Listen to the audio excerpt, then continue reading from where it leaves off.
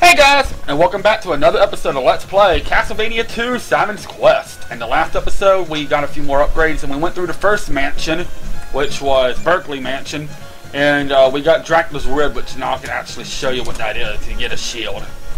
Yep, you get a shield for wearing Dracula's rib. Anyway, now we're going to be off to go get the next part of Dracula. So now basically we're going to backtrack just a little bit. And, it won't take very long. We're going to backtrack a little bit, and then we'll take a new path to get to a new town and to the next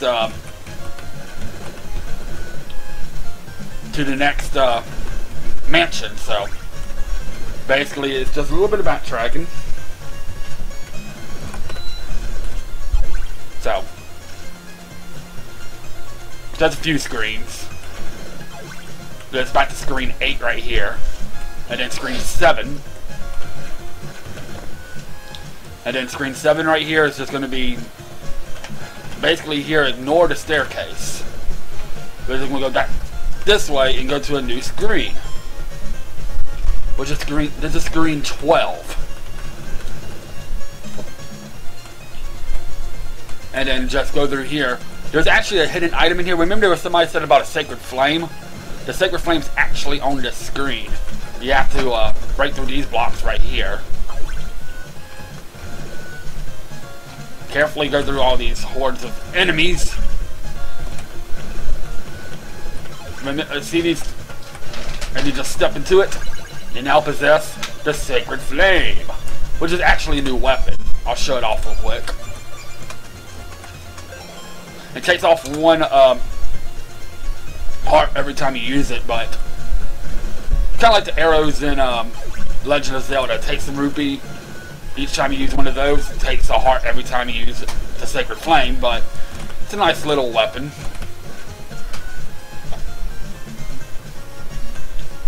Now what is going to hear, this is screen 13.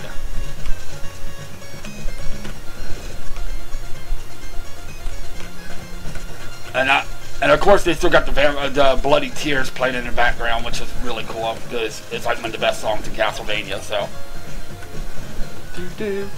Alright, now this is screen 14. Here we're going to ignore the stairs. We're not going to go down the stairs right now because we don't have the proper equipment for the stairs. So, this way we're just going to go over here to screen 15. Come on, screen 15.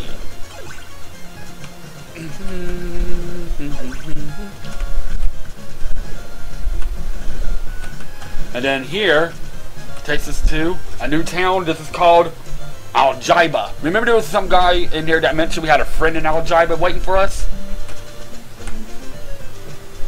We got here.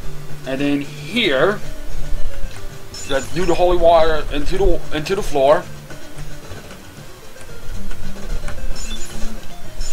And then down here, we just keep going down as far as we can.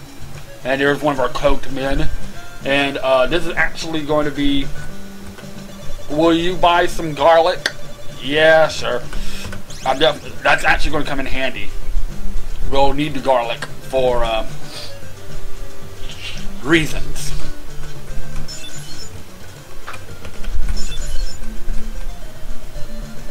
So,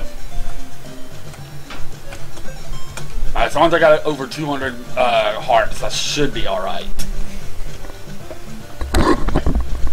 Alright.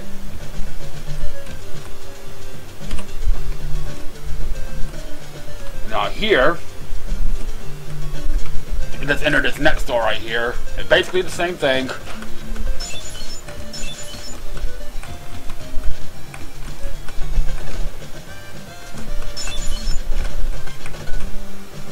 And then down here there'll be another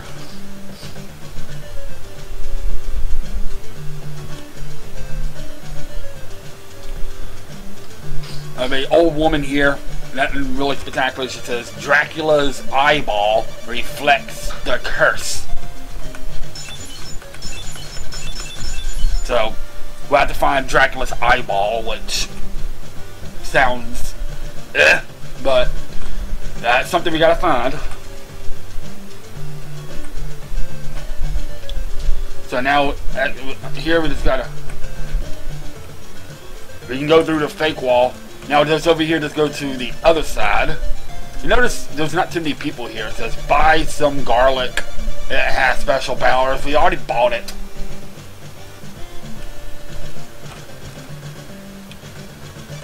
Oh god, now we gotta wait until daylight.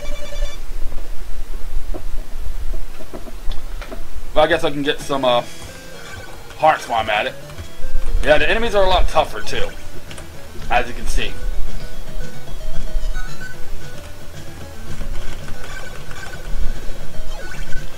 I was just hoping it would stay daylight long enough for me to finish up an Algiba, then I can get what I needed and head to the second mansion, but now we're just going to have to wait here for about 10,000 years. But hey, at least I'll get some hearts out of it. Heart grinding's not too bad. And I'm not getting an experience though, which sucks, but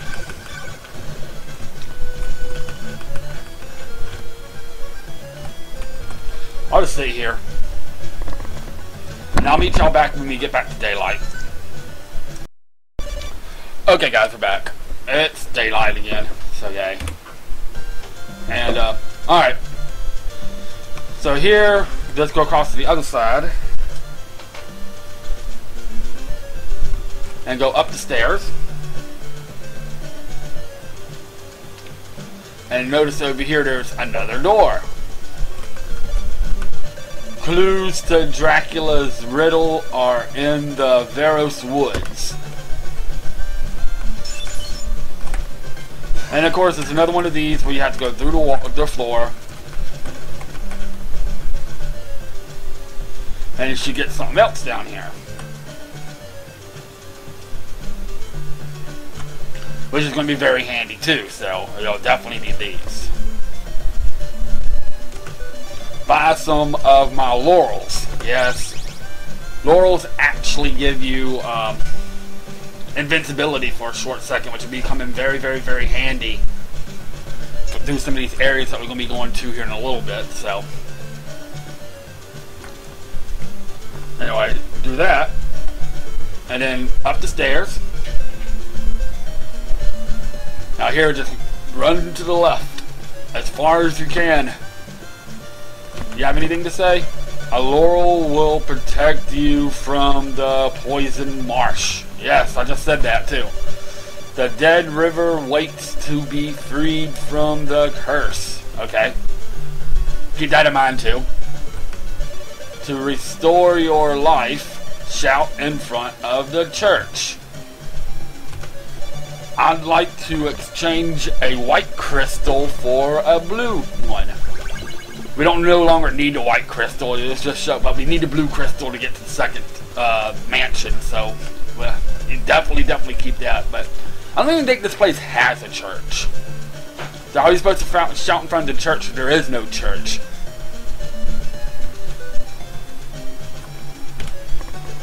So anyway, here, now you did that, we're going to go to screen 17. See this that little hand right there?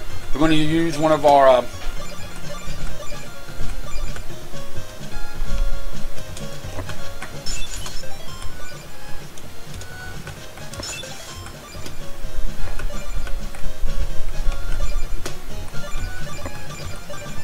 garlics, and this guy appears right there, and he goes, I'll give you this silver knife to save your neck.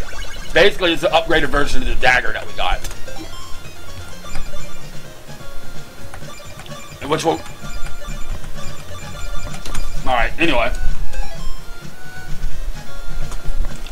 I can show you this way a little bit, but it's going to be kind of useless because it's a dead end. You can try to jump there, but you're not going to make it. So... Alright, anyway, so now we're going to do a little bit more backtracking. Basically here, just head this direction and goes. And Remember those stairs that we ignored a few minutes ago? We're going to take those stairs this time.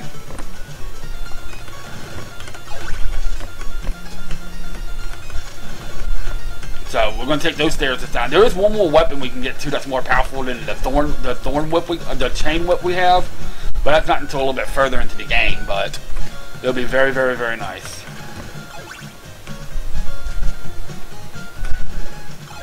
So now we're going to take these stairs.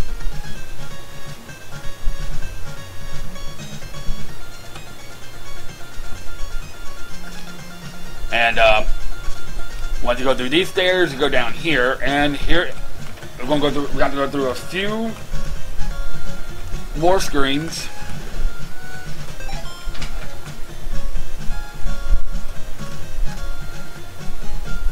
And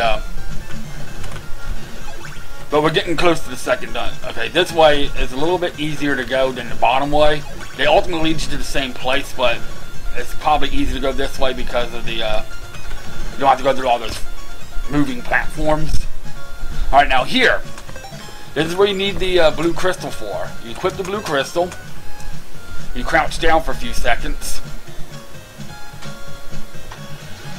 and that appears. Without the blue crystal, that will never appear and you will just die into the water. Which is strange, but that's what happens.